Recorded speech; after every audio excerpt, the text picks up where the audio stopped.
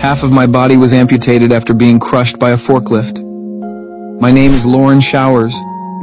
At that time, he was only 19 years old and was working 10 meters up when I ended up falling to the ground.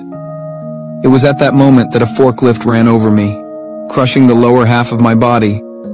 The shock was immediate and the pain unbearable. Everything happened very fast. I was soon rushed to the hospital. The doctors presented me with two options, both of which I found difficult to accept. The first was to try to rebuild half of my body from the waist down, but the chances of survival were slim. The second alternative was to cut off that half of my body, which would increase my chances of survival. Even in that moment of despair, I told the doctors that I would rather survive, if only my head was left. So the doctors took the drastic decision and removed half of my body. Also, due to the accident, I lost part of one of my arms.